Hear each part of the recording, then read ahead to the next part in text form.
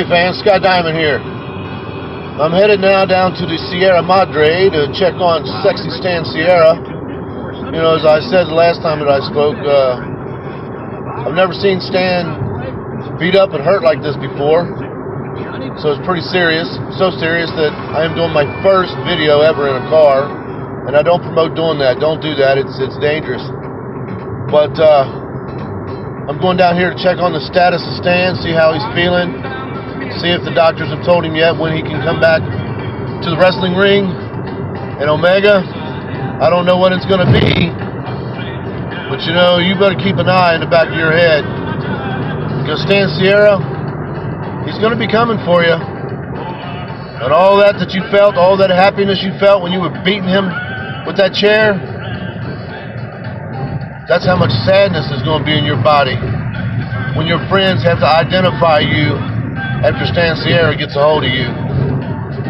Alright fans, once I check out and see how Stan is, I'll give everybody a full report.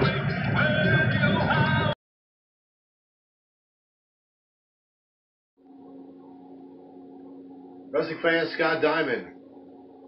You know, I told you earlier today when I was on the way to check on Stan Sierra that after I came back from checking on him and being with him all day that I'd give you a full report. And unfortunately, he will not be able to make it to Rockin' New Year on January the 11th at the American Legion in Frankfurt.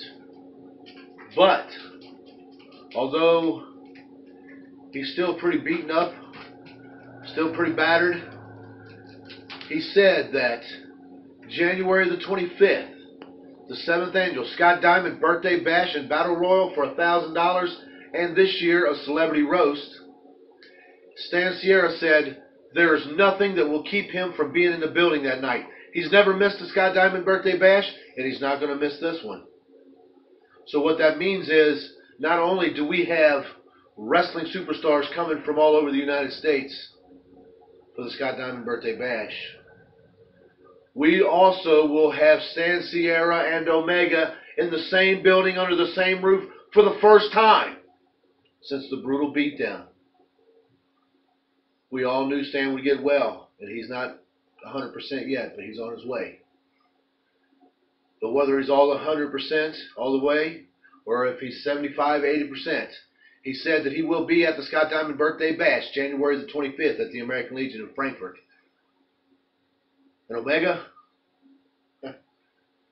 although Stan is not scheduled to wrestle because he is still not off the DEL, if I were you, I'd be worried, because he is going to be in the building. Stan Sierra, Omega, in the same building under the same roof for the first time since the brutal beating at the Scott Diamond Birthday Bash, January 25th, the American Legion, Frankfurt. I'll see you at ringside.